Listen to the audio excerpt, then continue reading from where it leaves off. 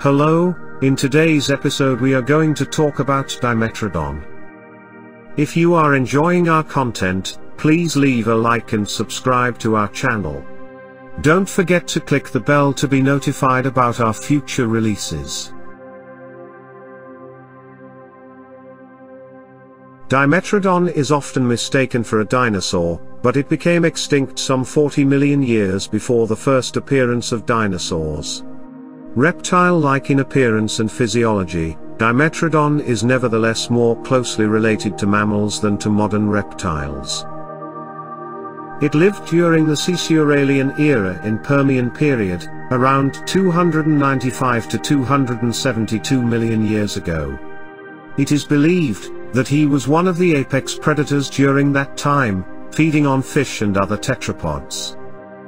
Most characteristic feature of Dimetrodon is sail on his back. The sail is formed by elongated neural spines projecting from the vertebrae. It is speculated that it was used for thermoregulation, both for cooling and warming. It may also be used in threatening manner, or showing off to potential mates. Most Dimetrodon species ranged in length from 1.7 to 4.6 meters, and are estimated to have weighed between 28 and 250 kilograms. Smallest species of the Dimetrodon is just 60 centimeters long, which is the size of the average red fox.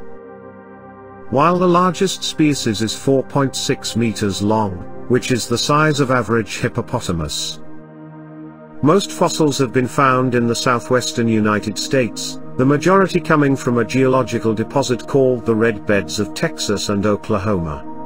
There is only one species of Dimetrodon found outside the US in Germany in the Tambach Formation.